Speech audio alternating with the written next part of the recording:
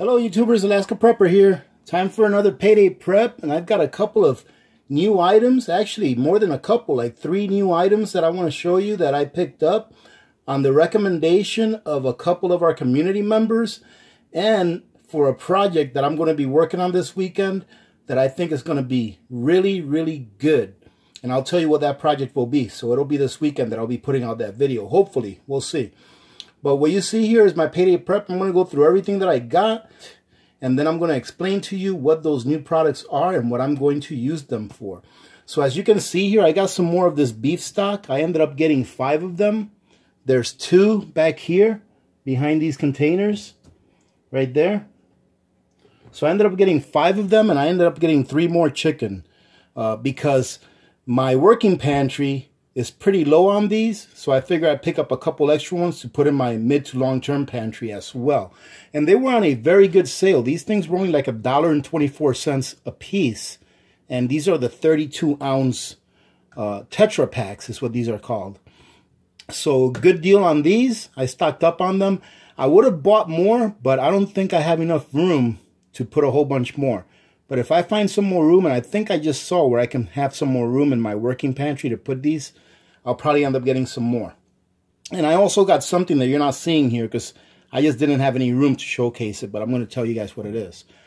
One thing that I got on the recommendation of one of our community members is this tomato powder.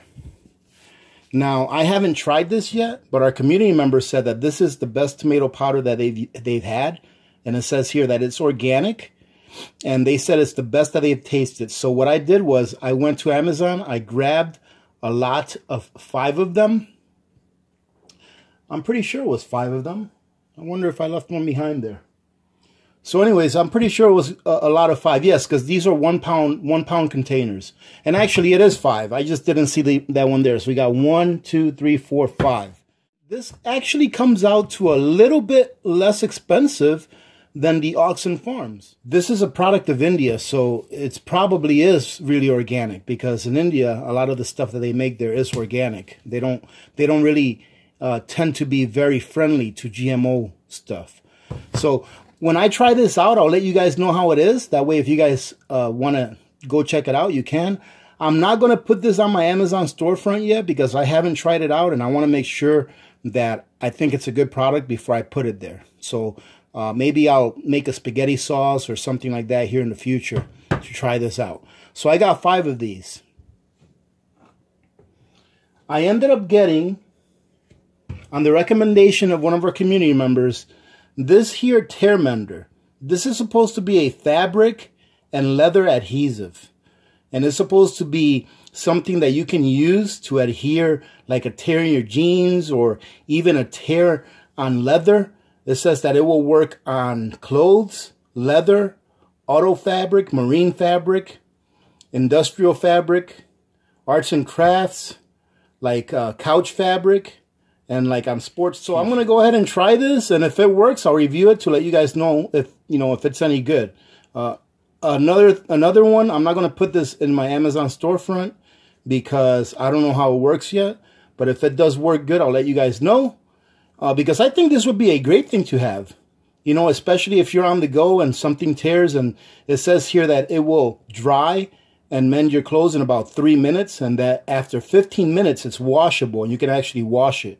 So I'm very interested to see if this will work. So I got that. I ended up getting 3 pounds of beeswax. And ladies and gentlemen, you know what? I never knew that beeswax smells like honey. But I smelled this and it smells like honey.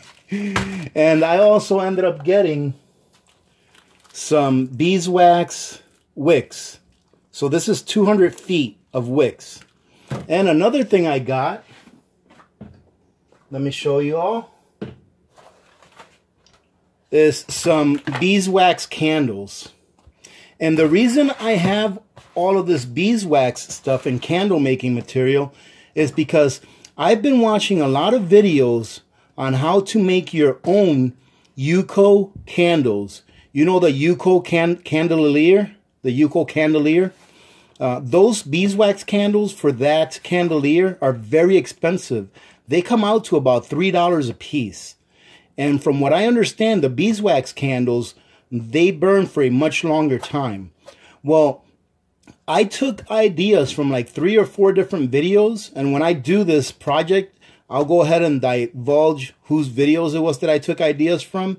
And I think that I came up with a very easy, simple way to make your own Yuko candles for less than 1/3 of the price. It's actually almost the same price to make it with beeswax than if it was if you were using paraffin. So I'm very excited actually to do this project, and I think it's going to work because it's very simple and very easy enough for anyone to do it.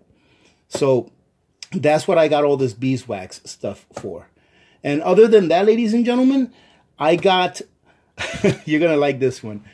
So I went back to the commissary because I was thinking, this was yesterday. I went back to the commissary because I was thinking, you know what? It would be nice if those turkeys were still on sale. The turkeys that I bought, that we took over to the food bank.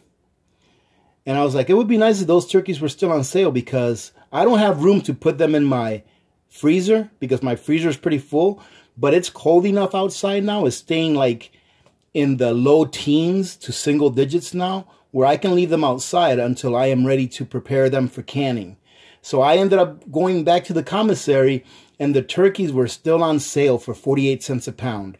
And if you guys watch WV, if you watch her YouTube channel, she always says, listen, whatever I'm canning this week is whatever is on sale. And they were still on sale, so I picked up 4 turkeys for 48 cents a pound. And that's what I'm going to be doing with them. I'm going to be canning those turkeys. When I do it, I'm going to be using the hot pack method. So when I do that canning, I'm going to go ahead and make a video of it and show you guys what the process is for hot packing. It's actually a little longer process than cold packing. In my opinion, cold packing is the easiest. But hot packed turkey, in my opinion, is very, very good. It actually tastes just like if you made it that same day. So that was my other payday prep, was 4 turkeys. So this is it, ladies and gentlemen. This is what I got. Listen, I see a lot of comments where people say that they can't afford this or they can afford that. Ladies and gentlemen, what I'm doing here is showing you what I do. And if you cannot get what I get, please do not be intimidated and don't get bummed out because you see that other people get stuff. Don't worry about what other people get. I like to do these videos because I like to encourage you to continue to prep. And more importantly, I like to encourage those of you that are not prepping yet to start prepping and consider getting some food insurance for your family while the price of food is still manageable. All right, well, it's still low enough to where you can actually buy some decent calories for your dollars and pennies. All right, ladies and gentlemen, so that's why I continue to do this. And I also continue to try to get new things so that I can experiment with new things and so that I can at least be confident that even though I may not be making candles every single week or every day, I can at least be confident that I know that I can do it should the time come where I have to make more because I don't have any more on hand. So it's always good to be learning and experimenting with new things, but don't ever be discouraged just because you see that someone else's pantry is bigger than yours. We're all different.